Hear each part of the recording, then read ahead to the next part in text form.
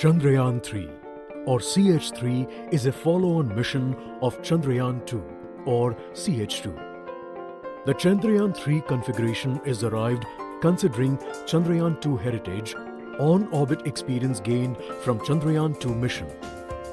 Chandrayaan-3 spacecraft is configured with a propulsion module, PM, and a lander module, LM. A rover is accommodated inside LM. A lot of robustness has been built in lander to autonomously handle wide range of dispersions in required parameters to achieve soft and safe landing. Lander module is configured with 4 payloads, namely CHASTE, Chandra's Surface Thermophysical Experiment;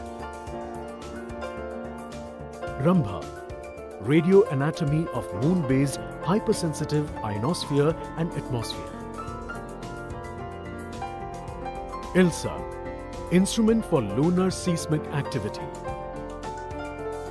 LRA, Laser Retroreflector Array. CHASTE will carry out the measurements of thermal properties of lunar surface at landing site. Rambha will measure the near-surface plasma density of Moon and its variation with time. ILSA will measure seismicity around the landing site. LRA is a passive instrument that provides a target for precision laser ranging from a spacecraft in lunar orbit, enabling geolocation of the lander. Rover is configured with 2 payloads, same as in Chandrayaan-2. These payloads are LIBS, Laser-Induced Breakdown Spectroscope, and APXS, Alpha Particle X-ray Spectrometer.